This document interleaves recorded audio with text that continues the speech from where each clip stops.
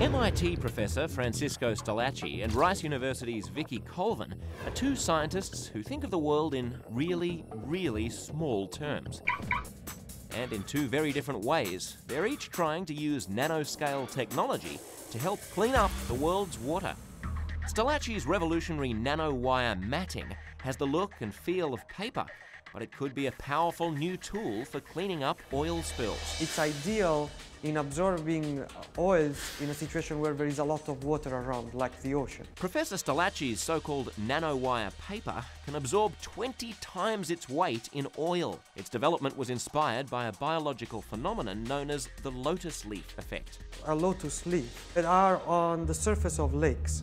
Yet, even though they are very close to water, they're always dry.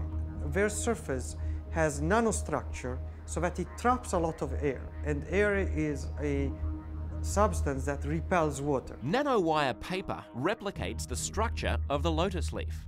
What we've generated is a material that is made of manganese oxide nanowires.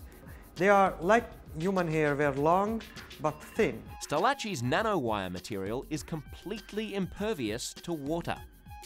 We took our paper and put it in water and left it there for a week. And when you take it out, it's still dry. But if there is any oil around, it will absorb it and will do so very efficiently. Cleaning the ocean from environmental disaster, we could be purifying storm waters and allowing a lot of places in the world to have better drinkable water. What excites you is the fact that through your work, you can be impacting the life of many.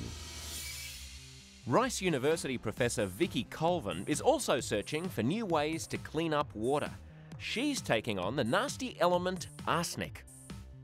Arsenic's one of those substances I think everybody sort of knows is a bad thing. If you eat a lot of arsenic all at once, you can get very sick right away. You can also get sick if you have a little bit of arsenic over a long period of time, particularly in your water. And arsenic isn't introduced into water by people. It's actually a naturally occurring substance that's usually bound up in soils that have a lot of irons. While areas of the United States have more arsenic than we might like, places like Southeast Asia and Central and South America are the hardest hit. In Bangladesh and West Bengal, India, more than 50 million people have suffered chronic exposure to arsenic from naturally contaminated water. You really end up with some very severe consequences as a result of arsenic poisoning. Colvin says the solution could be a tiny particle called nanorust. Well, nanorust is basically rust, but it's nano-sized. Our materials are about 30 to 10 nanometers, which means they contain thousands to millions of iron and oxygen atoms inside of them. Which means large amounts of arsenic can be absorbed by small amounts of nanorust. Also, nanorust can be produced locally in a low-tech, affordable way. If you take olive oil that you buy at the grocery store and you add some lye, you let it sit, it makes a soap. You heat up that soap, you add in some rust, you heat it up to the right temperature, you make nanorust. Kind of amazing.